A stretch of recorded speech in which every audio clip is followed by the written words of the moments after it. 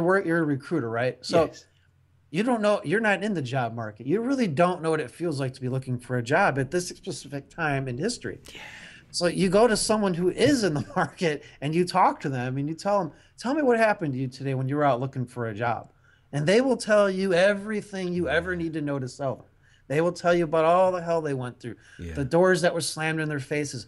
Uh, People who, this happened to me once when I was looking for a job way back in the day. I went into this TV station because I majored in radio television, and it was a good TV station in Chicago, and the person that invited me there wasn't there that day, and they said we don't even remember, we have no record of you even being in the books here.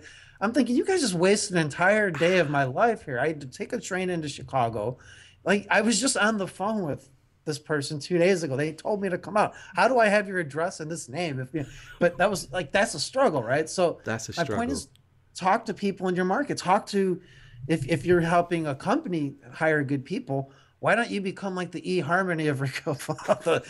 You match people together, right? So tell a story about how you match the perfect people together.